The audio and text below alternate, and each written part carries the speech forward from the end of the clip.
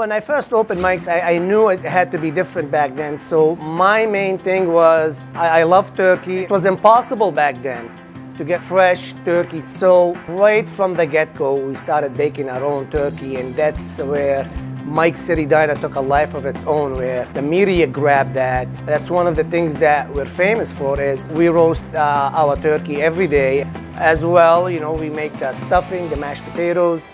The Thanksgiving dinner special comes with the homemade stuffing, the mashed potatoes, cranberry, vegetable, and a turkey. Basically, you could have a Thanksgiving dinner every day at Mike's.